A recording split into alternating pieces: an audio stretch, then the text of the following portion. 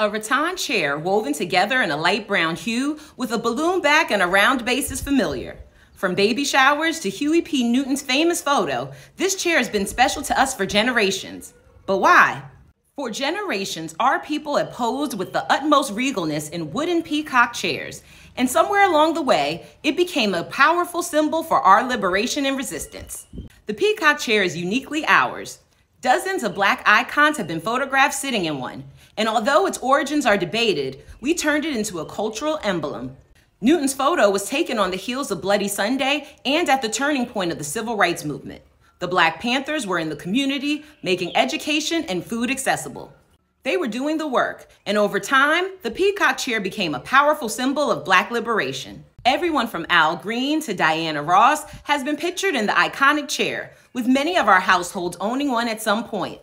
In Michelle Obama's high school prom photo, she posed regally in a peacock chair.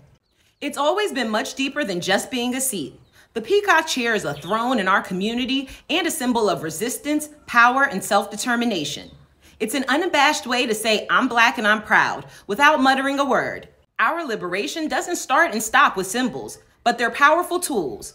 We're imagining and creating a world where our people can be free, and these symbols are beautiful, necessary reminders. We all know schools aren't teaching Black history correctly. That's why PushBlack is so important. Will you support truthful, accurate, empowering Black history content with a donation? Click the link in our bio to donate now.